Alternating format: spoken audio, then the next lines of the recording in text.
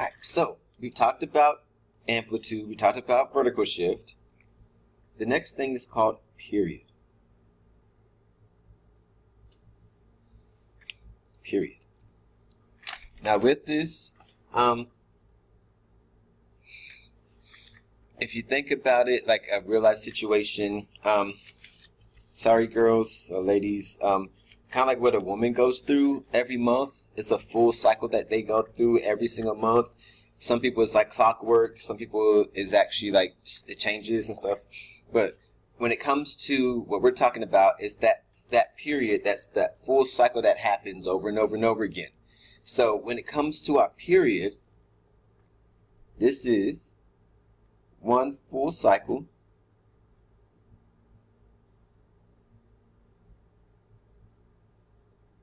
of a trig function, a trigonometric function.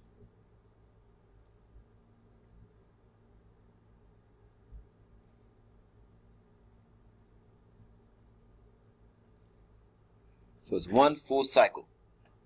Now when it comes to our two functions that we have of sine and cosine, they have the same period.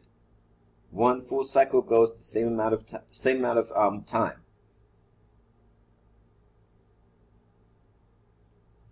For sine and cosine.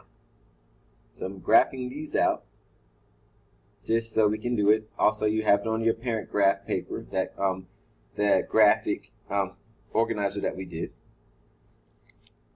So here we already know it's -1 down here, +1. We have these going. Again, remember, you have to remember those.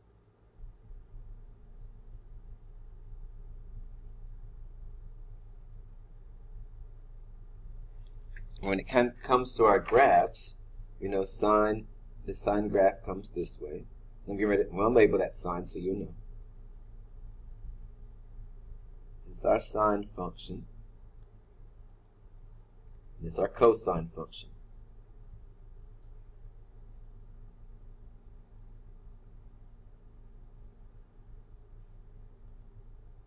Ooh, that's bad. So hopefully your cosine function looks better than mine. Ooh, that looks bad.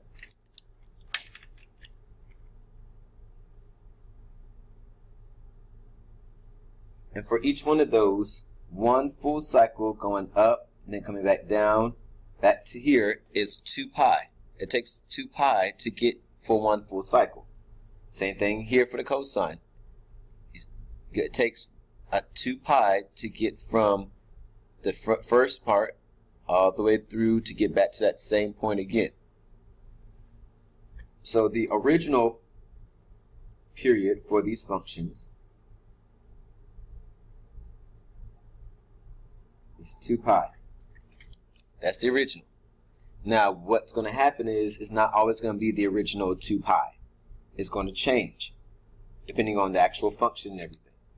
So here our 2 pi is the original part. So we're going to figure out what's going to happen now with the other parts. So okay, originally.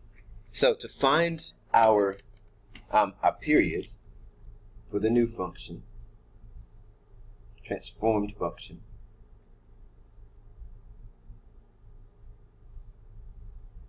we must use this formula. And this formula never changes. It's going to always be the exact same thing. And something about math, everybody keeps saying, well, is it going to change? How do you know it's going to be the same? Guys, this will always work no matter what happens. No matter what, it's always going to be 2 pi divided by k. Every single time. Every time. Whether it's sine or cosine, it's going to work the same way. And so here I'm going to write this down again. I'm going to write this down again. So y equals a sine k theta plus c plus h. Remember, theta, same thing as saying x. A cosine k theta plus c plus h. And again, here, we're talking about the k. So that 2 pi over whatever that is in front of x, in front of k, the theta. Whatever that number is, that's the k, and that's what we divide with. So here, and just to make sure everybody sees it and hopefully understands, We already talked about A, talked about the H, now we're done with K. Right, and let me go ahead and write this part also, because I just said it, but I want to make sure that everybody has it. K is the number in front of the angle.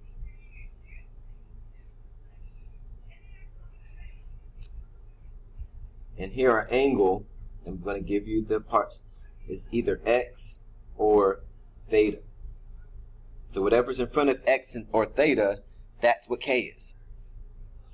That's always what K is. Okay, so let's go and take a look at example 3 here, and all we're going to do is find out what K is and find out what the period is. And that's all we're going to do here. So here's example 3.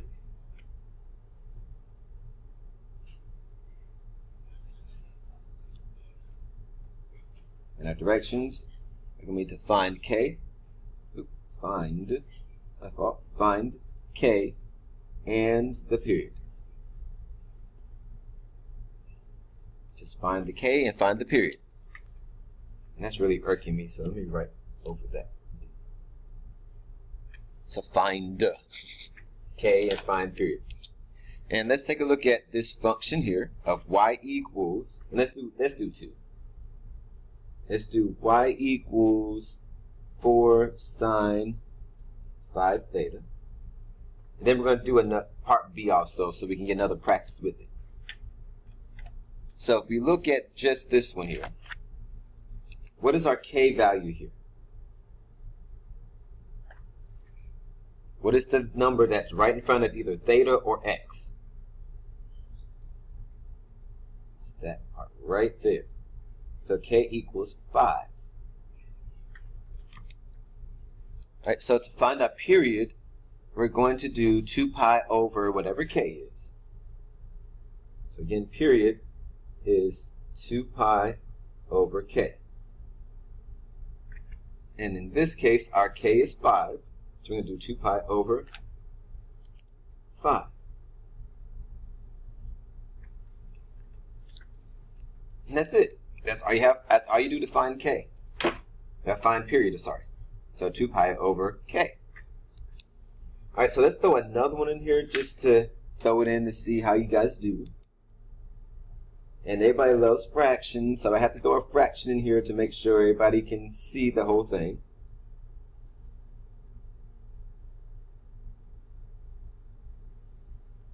So I'm giving you y equals 6 cosine 3/4 x. And again here, what is your K? What is the number in front of x or theta? Hopefully everybody sees that answer is 3/4. It's the number right in front of x or theta. So if we're trying to find our period here, oops, sorry, that's 3/4, my fault. Sorry, I thought you guys could see it. Alright, so again, K is 3/4 because that's the number that's in front of x, the number that's right in front of x. So here our period, again, is 2 pi over K. 2 pi divided by K. And since our K is a fraction, we're going to have to do something. We've already talked about this in class already. We're going to have to do the keep, change, flip. Keep, change, flip. So here, we're going to keep the 2 pi. We're going to change division to multiplication. And we're going to flip the 3/4. So if we flip 3/4, that make it 4/3. We flip it. So again, keep, change, flip. And the only thing now is to go ahead and work it out. Get your final answer for period. So it's understood to be 1 here because it's a whole number. 2 pi is a whole number. So it's understood 1. So what we're going to do is multiply straight across and then be done with it. So if we do 2 pi times 4, don't put that in the calculator because it's going to give you this long drawn out decimal that we don't need. We're just going to do 2 times 4 gives you 8, and keep the pi. So again, 2 times 4 gives you 8, and then you keep the pi. And then we do the bottom of 1 times 3 gives you 3. And 8 pi over 3 is your period. That's it. So not a whole lot of work to be done. That's it. So with this, that's all you have to do when it comes to finding your period. Figure out what k is, and then do 2 pi divided by k.